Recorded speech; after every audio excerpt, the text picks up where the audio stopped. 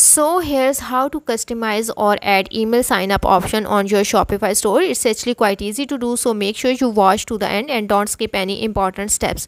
For this, first you will need to log into your Shopify account, and after that go to your dashboard, and after that you have to simply select your theme. And now here in your theme you have to click on the add section option, and after that you have to click on the email sign up option.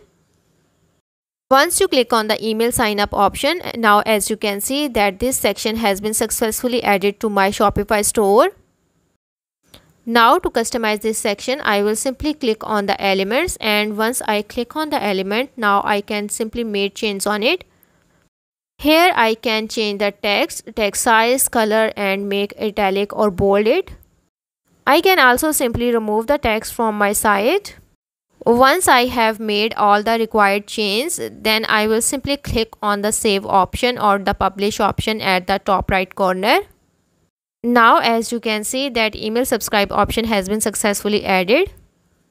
So that's how to add email subscribe option to your Shopify store.